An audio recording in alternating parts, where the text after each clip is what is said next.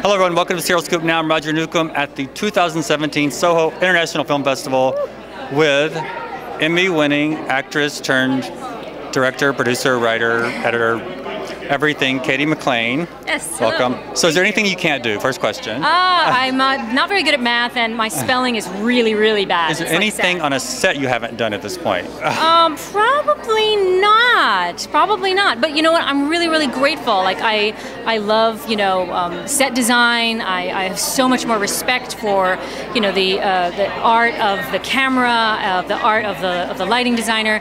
I think it's really good. I would encourage everyone to take a turn at doing somebody else's job so that you understand at least some of the basic elements and that you can try to communicate. It'll help you communicate better with your departments. All right. I was trying to think of when I first saw you, and I'm sure it was on something before All My Children, like St. Elsewhere or something. But cheers. Cheers. But I definitely remember you from All My Children. But I was thinking it's almost been 30 years. Yeah.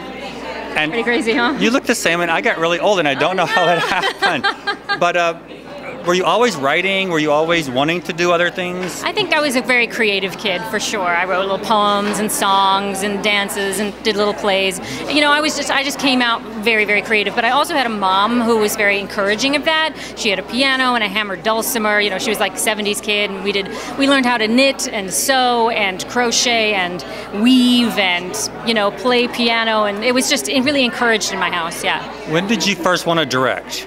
I first wanted to direct in my early 20s. I studied with Kurt Dempster of the Ensemble Studio Theater here in New York City, and I loved it. It was the only thing that my mom discouraged because she worried that... Mom, come on. I know, poor mom. But she really strongly told me, please don't do this. She could run Hollywood.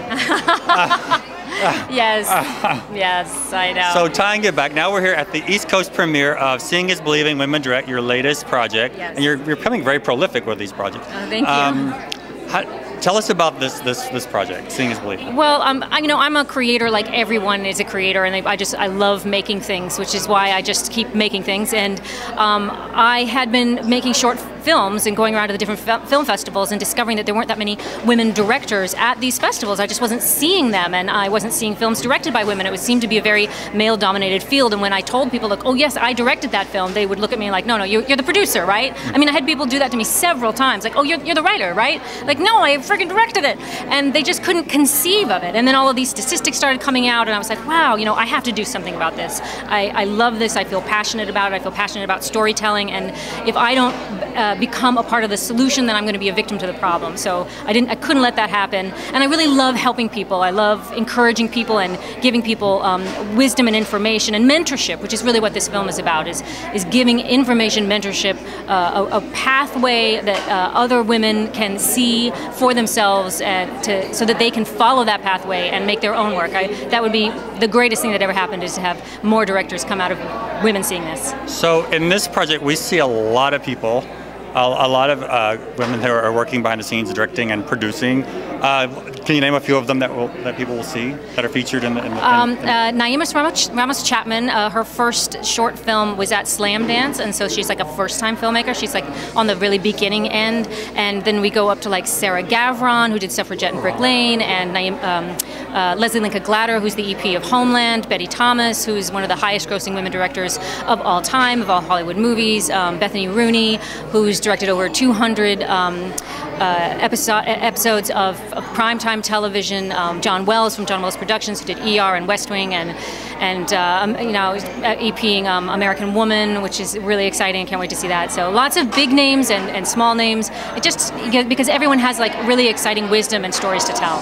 So at a premiere, you've gone to premieres where you're in the cast. Do you get more nervous when it's a project that you produce or direct, or is it the same? Or? I think I even get. I love supporting other people's visions, and when it's a vision I can really get behind, it's great. But there's no feeling like this one, of having made something from the ground up with my own sweat and blood, my own vision, my own voice. And I think that's really the thing that I discovered through doing this. I was telling a friend on the phone while I was getting my makeup on, getting ready to go. Right? It's like I have discovered my voice and how important it is for me to believe in my voice and my vision of things. Doing this has really solidified that in me, and I'm just so grateful that I got to do that, because it's been hard. I've had, as you may have read my book or whatever, I had a tough road, and so this has helped me evolve and heal and grow. Where can people check this out at some point? Is it going to be released? How is it going to be out there? Well, we've had some interest from a couple of distributors, which is really awesome. And we love that. That's just like, yay. Distributors are good. Thank you. You really help. But I'm finding encouragement from all kinds of places, which is great. Certainly, I want to make sure that it gets a worldwide release, because I think there are women all over the world that need to hear this message. And I was having an interview with Michael Robin, who is the EP and director of things like Major Crimes and Nip Tuck and The Closer, and I said to him, he asked me that same question, like, what is your dream? Like, what would you want this to do? And I said, I would love for a young girl in Africa who only sees things online at the local library to be able to have access to this information and these people at this level who are encouraging her to tell her story. That would be incredibly rewarding and moving to me. This is Kate Super. She's joining us now, another producer on the project. Kate, your credits include Woman on the Edge. That's not the Woman on the Edge with the soap stars from in the past. No, I did a documentary about women crossing the border from Mexico to Arizona. Amazing. So a totally different piece. And she also did the Misha versus Moscow, another piece on President Saakashvili. How did you meet Cady McClain? How did you guys start working together? Oh, it's a great story. It's an amazing story. You go, you tell. We did a film together many years ago, and we shot it up in Boston. Alma Mater, yes. It was never released, but it was really good. It was great. Because we're at the Hamptons International Film Festival. It was nominated for a Golden Starfish at the Hamptons. Oh my God, put that on YouTube. And the two of us, I know, right? Hello. The two of us were some of the stars, lead actors in it, and so we became friends there. Yeah, and I was just beginning my career. I moved to New York. Cady took me under her wing, and she showed me around the city, and she introduced me to all of her people, and she took really good care of me, and we have been friends ever since. And she started working on this doc and called me and said, "Can you do it?" Were you always creative? Did you grow up as a creative artist? You always wanted to do something in the business, right? Or I was acting for a while, and then I was writing a little bit, but producing is really where I feel I put my best talent. So I landed as a producer.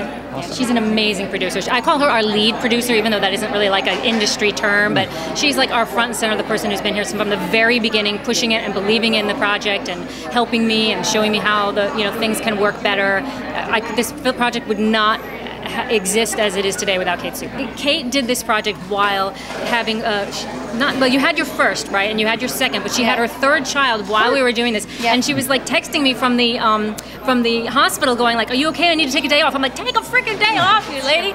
But she's just incredible. It just goes to show that you can have kids and still stay in the business and still stay sane and be someone that you can count on and be reliable. And Kate has been all of that. So she's really like someone women can look to say, "Look what you can do, even though you have kids and there's a lot on your plate. Rise to your greatest potential and you can meet it." All right, thank you so much. Women, Seeing is Believing, Women Direct, East Coast premiere, coming to the world soon. Yay! Take care. Thank you so much.